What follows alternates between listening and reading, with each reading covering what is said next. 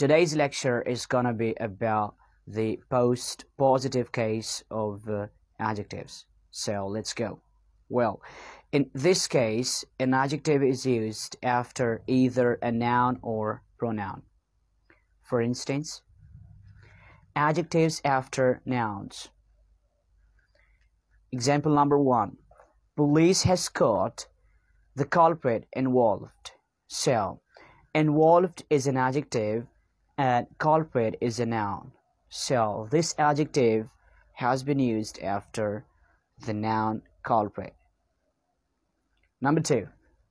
We completed the task in the time available. So, available is an adjective and time is a noun. So, this adjective is used after the noun.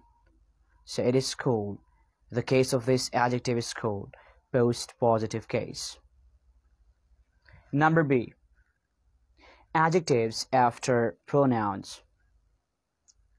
For example, there is something suspicious going on. So, suspicious is an adjective and something is an indefinite pronoun. So, this adjective is used after the indefinite pronoun. Number 2. He met someone popular. So, popular is an adjective and someone is an indefinite pronoun. So, the adjective is used after the pronoun. And the last example is, did she buy anything expensive?